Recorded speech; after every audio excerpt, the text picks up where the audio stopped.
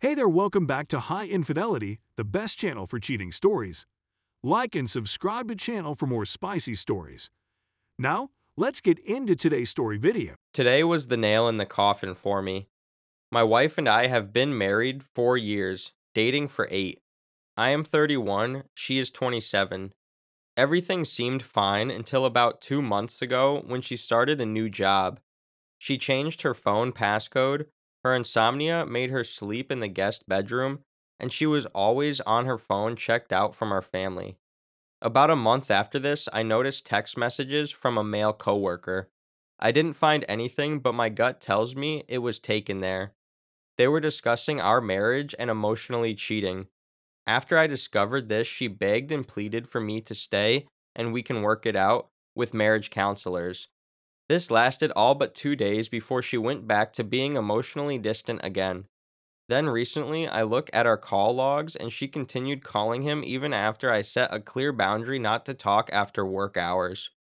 Some of these calls were after midnight for an hour and a half. Some were right when she woke up for an hour. From here on out, I'm done and I'm just looking for my best options going forward. I will not be a doormat or backup plan in my own house. Update. After finding out about my wife's emotional affair last week and working on myself for the past 2 months, she is begging me to stay, crying, and not wanting to break up our family. She decided to break up our family when she broke my clear laid out boundaries after I found text messages from a male coworker, then phone calls continuing after I told her to stop. After this, our communication has gotten a lot better, and she is back to sleeping in the same bed as me and fighting for our marriage. I don't believe I can ever trust her again. A part of me wants to file now and get it over with. Another part wants to at least say we tried counseling for the sake of the baby. While typing this, I realize divorce seems like the only way. I'm mostly scared about divorce because I don't want some random guy she brings home to abuse my baby. If we didn't have a baby, I would rip the band-aid off quick and be done with her. Right now, I'm just hoping for the best, preparing for the worst. Update 1. My STBXW started an emotional affair around September. We have filed for divorce together but have to live together until the final court date, which won't be until late February, early March. At the advice of legal consultations, I am staying in the house until our 50-50 custody is final and I get my money from the home refinance. I agreed that the baby would wake up here at home today so we could both see her open her gifts. Walking by, I see a text on my STBXW phone from her AP. Instead of ignoring, I say, I saw your text from him. It's disrespectful AF that you would be texting him when you're with me and your daughter. This led to a talk where I, against my better logic, asked her what made her go outside of our marriage. It came down to I was insensitive. Because she had insomnia, she would literally slap the bed hard AF while I'm in a deep sleep. Am I supposed to do? Because you can't sleep, I'm not supposed to sleep either. She named one time when she wanted to go out on a date and I wanted to stay home. And she said we hardly talked about emotions and her day at work. She said I didn't do anything really wrong like hurt her or sleep with other women. She just wasn't happy and didn't feel like I liked her. Her exact words. So in essence, she got bored and sought after male attention from another man. The real kicker is that she finally admitted to sleeping with him, which she never did before. She said she didn't sleep with him until the papers were filed and she figured I was really done with her, even though I figured it got physical way before that, hence me initiating the divorce. I hate Christmas because a few years ago my grandma passed away 2 days before Christmas, and now I'm going through this. I waited for her to take the baby to her parents to open gifts with them, and then I broke down. I felt like I was healing so well, and it all came rushing back today. Update 2. I have been living with my STBXW for the past 3 months after deciding to get a divorce. We have finally got our court date, which will be in February.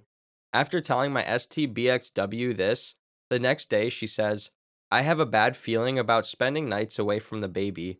Do you think you could stay until the summer even after the divorce? She also tried to frame it like it would help me because the place I'm moving is further from the baby's daycare than the current house, and I would have to drive further to take the kid to daycare.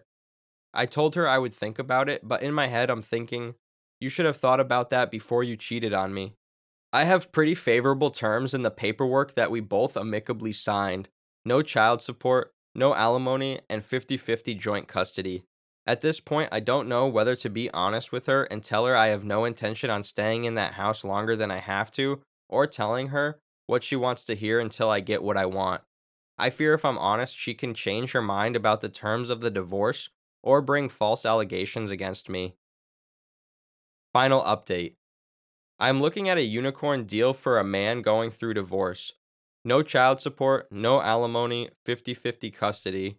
I have this overwhelming drive to tell AP's wife and tell all of my STBXW's coworkers and bosses about her affair with a coworker, but my logical brain is telling me to wait until after our divorce is final. We're not using lawyers, and I'm playing amicable at the moment. I fear if I do it now, she could change her mind and lawyer up. Has anyone had a negative experience from alerting AP's spouse and coworkers before divorce has been final? I have already made sure her entire family is aware. Story 2. My soon-to-be ex-boyfriend is a piece of... Me, 27F, and this guy, 29M, have been together for like a year and a half. He's an electrician and a farmer. He and his dad own a few plots around the valley of my city. Now, I know you guys are going to judge, and I don't blame, but here's what happened. So I met this dude, and immediately we start dating like I was already his GF. I felt it was kind of a red flag, his intensity, but I tried to think that it might not be that wrong. Sometimes people are just like that, and there's nothing wrong with it. I was just like, just do it, go crazy, he might be the one. So eventually, like 2 weeks later, we were in a relationship. Anyway, I came to his place to spend the weekend, maybe 3 months after that, and the whole Friday I was feeling something weird was happening, like he was hiding something. Yeah, you know where this is going to. So I woke up really early the Sunday I was leaving. I don't know why, pretty unusual of me, but I think it was because the feeling wasn't going away. I look right next to me and he was full asleep, snoring and stuff. So I decided to go through his phone, and what I found was so gross. He was replying to nasty girls on his Facebook, things like, "Yee, sit on my face. Oh God, you look great." Blah blah. I was legit red and so shook I couldn't even think. I smashed the phone against him and I asked what the actual was going on. He's all saying things like, "I know, I'm sorry, I just have that weird thing. I like answering girls' histories. That's my kink, I don't see them or else." I felt like a clown, really. For real. Is this even happening? I left as soon as I could, but of course he followed me and started begging every single day. I've never been through that before, so I don't know how he convinced me of getting back together after a few weeks. I know, I suck. And again, months go by, and one day I went through his phone again and found out he deleted a photo that was taken one day he went out to a party without me. The picture was him in his car, and a girl took the goddamn selfie. Again, I left, and again he convinced me back. But I swear this never happened to me before. Everybody I've ever been with has been respectful and let me go in peace in each breakup. Anyway, so many little details happened throughout this year that made me feel repulsive every time I was with him, but still I couldn't let go, and I didn't know why for real. With the time I got answers, like I rather shut up than talk and begin with a fight, that I need more self-esteem. He was manipulating me all the way.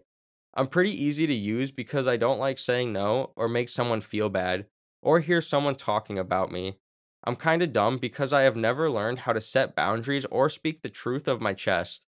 I used to say over the weekends, but sometimes when I work from home, I stay over until Wednesday or Tuesday, sometimes more days. So now, this dude has asked me basically to move in with him and take care of the chores of the house because he's busy working from 5 a.m. to 5 p.m. with his job and the farm with his dad. I was like, bro, I work too, lol. This was supposed to be a team. Why are you saying it like that? And he said, well, I'm having two jobs. This is going to sound wrong, but it would be like you having two jobs too. Your actual job and keeping the house clean and things like dinner and stuff.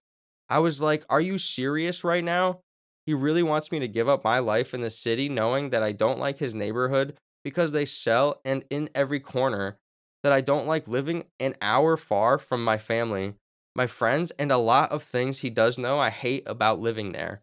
But I didn't say anything. I was listening, waiting for him to finish his speech. So he told me he knew that was not my thing, nor my lifestyle is pretty different from his. He told me he was like condemned to live in the valley because of the heritage of his dad and because he's going to be committed to that forever like his dad.